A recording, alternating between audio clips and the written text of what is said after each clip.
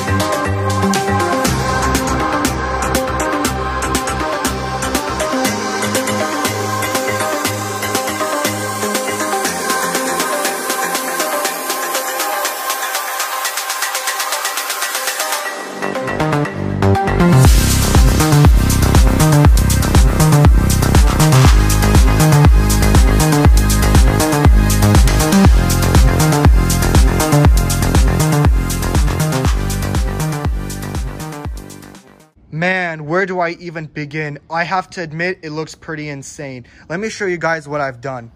So, as you guys can see, there's a lot of diamond plating. I'm soon going to address that in a second. So, I put on these side skirts. I have officially mounted the pedals along with the seat. And I even put a footrest just like you would find in a regular car. The reason why I put the diamond plating is because I think that it gives it a much sleeker look and it covers things up. The next thing that's probably going to be left to do is to actually mount the engine. And yeah, I think we got ourselves an awesome driver. So thank you guys so much for watching. More videos in regards to this build are coming and even a video of me driving it. I will see you guys in the next one.